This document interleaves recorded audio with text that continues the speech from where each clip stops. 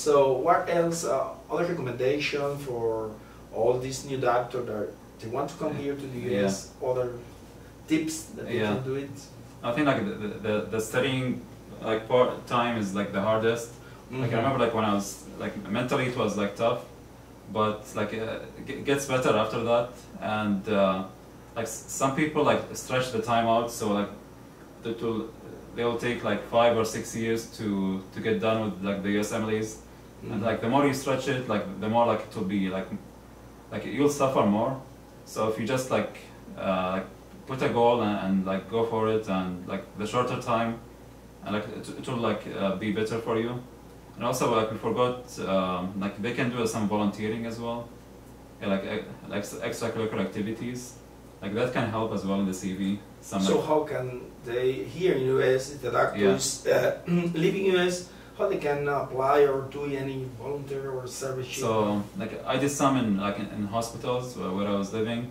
So you go to them and like back then like you're not certified, so you'll not do a medical thing, but like you'll be like a reception or like showing like patients the way to. So like you'll be like part of the staff in the hospital, but not the medical staff by then. But like, you're still like hospital related, so that's good. So here is what you did. You did something like that? Yeah, like I was volunteering in 2 hospitals, and like one I was a receptionist. Where, here in the US? In the US, yeah. Where? Like where I was living. Oh yeah. Yeah, and the other place I was, I think, like in the neurology department. Oh. So yeah, like you can help them, and it's like hospital related, and also they can take courses like the BLS and ACLS. Like in the application, there's like areas like takes for BLS and ACLS. If you take it, like that will be a bonus. Like they'll give it to you during residency, but if you take it before, like that's a bonus to you. So you can go to one hospital and apply as a volunteer to help patients. So eso es importante, porque eso muchos no lo saben y es muy importante. Para tener cartas de recomendación, además eso le va al CV de ustedes, que usted ayudó en un hospital como voluntario, usted está haciendo sus exámenes, los terminó y necesita la otra parte importante para su currículum vitae.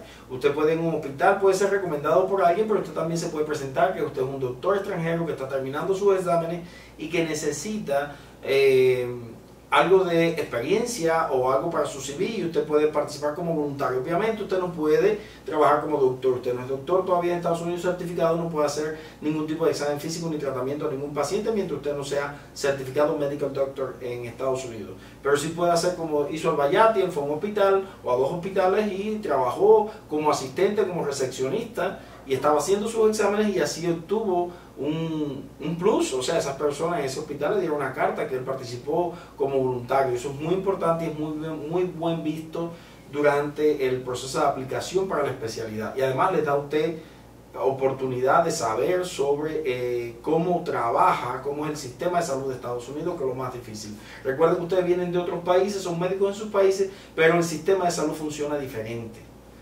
Okay, any other advice? So how is the how many hours per day do you recommend to study for example, for step 1? How many hours? So cuántas horas él estudió. Obviamente, déjeme decirle, Al-Bayati es súper inteligente, ¿ok? No, así que no. You're súper inteligente.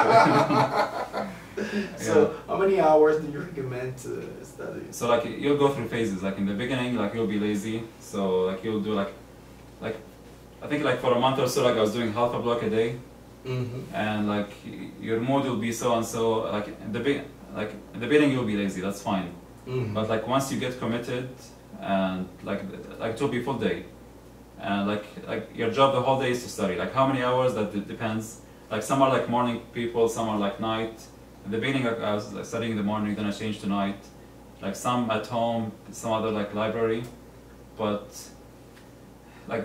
The question like shouldn't be like how many hours, but like what you get done in those hours. Like we said, like in the second round of UWorld, you have to get like 2 blocks done in the day. So you have to get those 2 blocks done. If you finish them by like 6 hours, like do whatever you want. But so when you say finish 2 blocks during the day, you say time mode or study mode? Yeah, study mode. Always timed. Or time mode. Like the second round. all the times. Ok, de eso vamos a hablar también, de cómo hacer los bancos de preguntas. Como yo les voy a dar mi experiencia, porque exactamente Al-Bayati está diciendo de que llega un momento, o sea, cómo es el estudio. Al inicio ustedes van a estar bien lentos y no se sientan mal por eso. Al inicio es súper lento, uno por el idioma, segundo por la complejidad de las preguntas, son bien complejas. Ya después que usted va aprendiendo en el proceso, pues va siendo más acelerado. Y es lo que dice que mínimo diario tienen que hacer 2 bloques y estudiarse todo ese contenido. So 2 blocks daily at least, no? Yeah, that's in second round. In the first round you'll be doing a block or less, but like you'll build up speed as you go. And like first round will be a system, second will be random. So one question: is it important to do any assessment before the real exam? Of course. Dice, ok, dice common question. Dice, ese es uno de los principales errores que cometen algunos de nuestros colegas y por eso no pasan el examen. Y son los assessments. So ahora Al-Bayati nos va a hablar sobre esto. Si es importante o no hacer assessment. Assessment son exámenes que te van a decir si puedes, cómo estás para el examen real. No hacer los assessments es un error. And Al-Bayati, so how do you... yeah. What about assessment? So like, never go to the exam without assessments. That's never. Nunca vayan a hacer los steps sin hacer assessment, y mucho menos si no los pasan. So, yeah. How many assessments do you recommend? Or what assessment? Like you can do like 4 to 6 assessments, and like there's the MBMEs and there's the world assessments. So you start with the MBMEs, and like don't do it super early. So like after you finish like first round, and then you read the first 8 cover to cover, you can do like 1 assessment. But the first 8 is really, it's a big book. I can show you Yeah. the book. You say you read the book in a month? I think like a month to a month and a half. It's difficult, people. Yeah. I will show you the book, but he read the. For me, it took more time. Para mí tomó mucho más tiempo leerme ese libro. Es un libro bien grueso. Tiene como 600 páginas, pero bueno, es la Biblia para estos exámenes. Ese tiene que sabérselo de memoria. Pueden estudiar de otros libros, pero ese, como dice Al-Bayati, es la Biblia, igual que la Biblia es el banco de UWAR. Pueden hacer cualquier banco, pero esos 2 no les pueden faltar. So, do assessments, so MBME and the UWAR assessment, no? Yeah, so we said like first 8, like and UWAR together, then you do assessment. Then you finish half of the UWAR second round, you do assessment. You finish it, you do assessment. Like you've done 3 by now, and like you can repeat the first 8 after that. And like the closer you get to the exam, the more frequent. So like before the exam, you'll be doing them like an assessment every 2 weeks. So 1 assessment every 2 weeks? Yeah, like when you get like a month or a month and a half away from the exam. Oh, okay. Yeah, you can do an assessment like every 2 weeks. If you're like 2 weeks away from the exam, you can do like 1 every week. And leave the self-assessments like the last week or 2. So use the MBMEs before, and before the exam, like you'll self-assessment 1 and 2.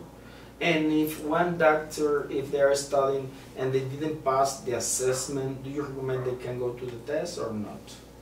So like if you fail on 1 assessment, like do more. If like 2 or 3, you're getting a bad score, then like you shouldn't. Because like the forms are different. You may like score like bad on 1 and then go down another one. So just take the average. But if you don't feel ready, if the marks are not good, like don't go, because like USMLE is a one-time exam, and like the main thing is like step 2. So if you get a low mark on step 2, you cannot retake it. So just go when you're ready. Don't. Yes. Eso es muy importante, ir al examen cuando estén realmente preparados, no se apuren.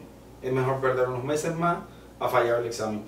Oiga, pues de verdad que estamos súper contentos con que al Dr. Al-Bayati nos haya aceptado la invitación para estar con todos ustedes, dándole su experiencia. Obviamente todo el mundo va a dar su experiencia, yo les voy a dar luego en persona la experiencia mía. Quizás también recuerden que Al-Bayati es una persona, está, como decimos, fuera de serie. Bueno, now, can you share with us your experience a month before the test, the day before, and during the real test, your experience? What are your principal recommendations? O sea, ¿cuáles son las recomendaciones para nosotros o para ustedes qué hacer antes del examen, el día antes y durante el examen?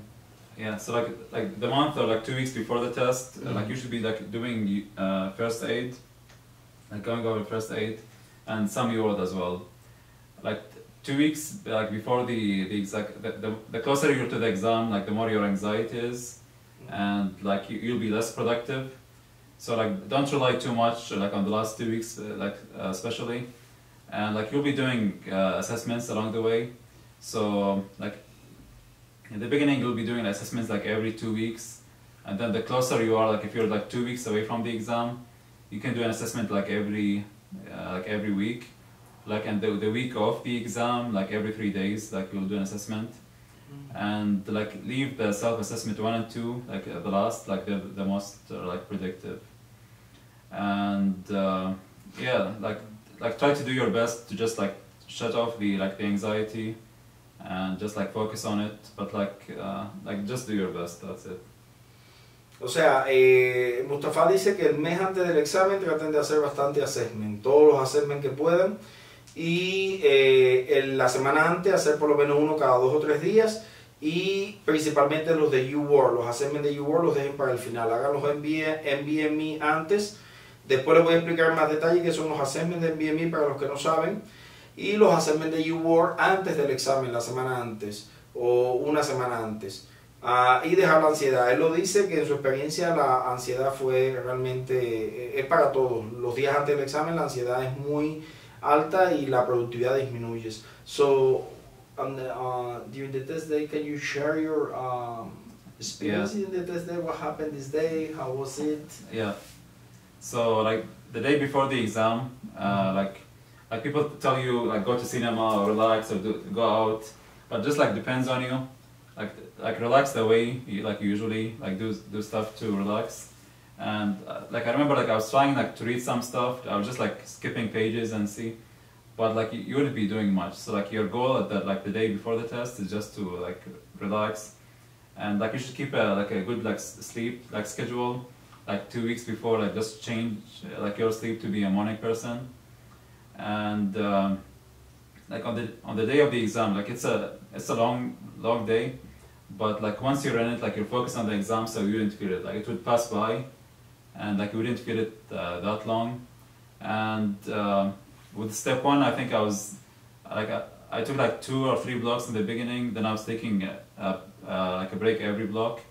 And with step 2, I was taking like a break every block, and I think like it's better to take short breaks every block, because like some people like do like half of the exam, and then go on a long break and like have a heavy meal, but like don't do heavy meals. Just take snacks with you and like carbs, and like I was like getting like snacks every break, and it will be like a short break, and like you can take all the breaks like within the time, and yeah, and like.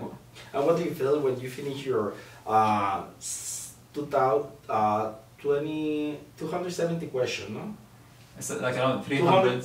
No, the step 1, 7 blocks for question. Yeah.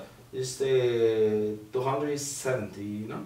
I think like 1 is less than 2 of this. Okay, that, yeah. So when you finish your test, your step 1, yeah. Can you share your feeling, your thoughts? What happened this day when you finish the test? So like you'll be so happy you finished. Like they'll give you a paper, like a certificate of completion. Like you'll take a selfie with it, and like you'll be very happy that you finished. Like you'll sleep. The relief is like something else like to describe.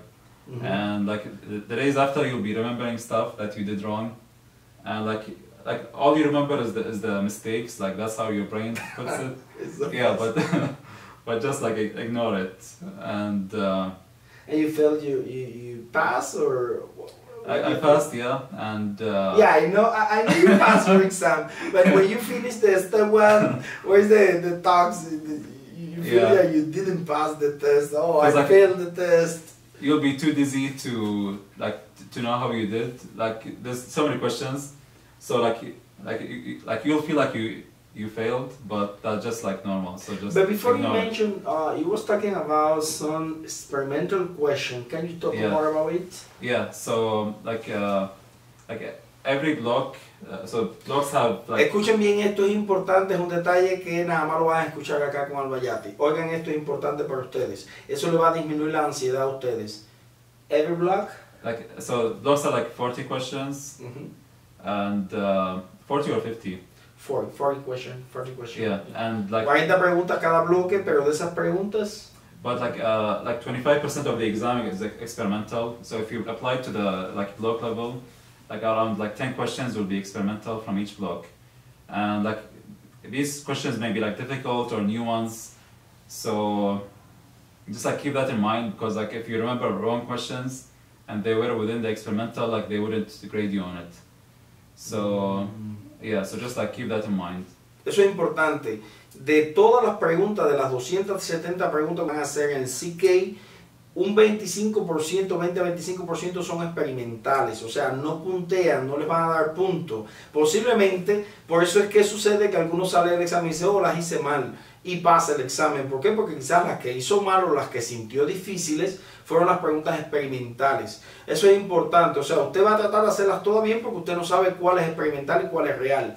Pero eso sucede y por eso también usted tiene la sensación de que el examen estuvo, que usted lo desaprobó y sin embargo pasa el examen. Porque un 20 o un 25% son experimentales. Aproximadamente de las 40 preguntas de cada bloque, 8 a 10 preguntas pueden ser experimentales. Y eso es importante que usted lo sepa. Eso aplica a los exámenes de enfermería también. Al NCLEX también tiene preguntas experimentales que no puntean. Y puede ser que en esa fue la que usted se equivocó. O sea, eso es importante que lo sepa. Que hay preguntas experimentales que son las que quizás ellos están probando con usted el nivel de complejidad para después ponerla en futuros exámenes. I think it's 50 questions. Like it's been a while since 50? I did it. I think it's 50. 50 total experimental? Yeah, like when we do UR, it's 40, but I think it's 50. Okay. We'll see. No, during the test day, the real question, no, 40 question. 40. No, NBME is 50 question. NBME, yeah. No. NBME is 50 question per block. But the real exam is 40 question. Okay. No, ahora Al-Bayati estaba diciéndome que el examen son 50 preguntas, no. Las 50 preguntas son el NBME, cuando usted hace los assessments de NBME son 50 preguntas por bloque, pero el examen real son 40 preguntas. Déjeme decirle algo también que no se lo había dicho. Al-Bayati no solo es médico, o sea que vino de Irak, cumplió su sueño, pasó sus exámenes con tremendos scores que después los va a publicar. Ahora no le voy a hacer mucho pero también él es artista, o sea, es editor, es músico. Acá estamos en su estudio, hoy estamos aquí en el estudio, y entonces yo los quería invitar. Él tiene un canal de YouTube, que es de, o sea, donde él compone y toca la guitarra, el piano. Entonces yo les voy a pedir de verdad, de corazón, a todos ustedes, porque él hoy se brindó, o sea, él se brindó voluntario. Yo conversé con él y él aceptó la invitación para ayudarlos a todos ustedes. Entonces vamos a ayudarlo a él también a suscribirnos al canal de Al-Bayati, porque también a él le gustaría también que ustedes escuchen de su música. Entonces, bueno, los espero que se suscriban también al canal de Al-Bayati, así también tienen comunicación con él. Es un doctor de acá de Estados Unidos que está haciendo su especialidad de Internal Medicine. Él vino de Irak, está acá en Estados Unidos con nosotros y es excelente compañero, amigo y doctor. Y yo le quería agradecer de verdad infinitamente por estar acá con nosotros y compartir. Thank you very much. Okay, I appreciate your times. No, I really enjoyed this. Sharing all your experience with all our friends. So aquí estamos. De todas formas vamos a invitar a más doctores. Quizás Al-Bayati esté con nosotros otra vez, pero tenemos pensado invitar a otros compañeros que nos van a dar también consejos, no solo de cómo convertirse en doctores aquí en Estados Unidos, sino también tenemos otros que fueron doctores en UK, en Inglaterra, y también nos pueden dar la experiencia por si alguno de ustedes quiere irse a Inglaterra en vez de venir a Estados Unidos. Ok, bueno, muchas gracias a todos, de verdad, les agradezco la asistencia y denle like al video si les gustó, compártanlo con compañeros de ustedes, quizás estas experiencias les puedan ayudar. Ok, thank you. Sí.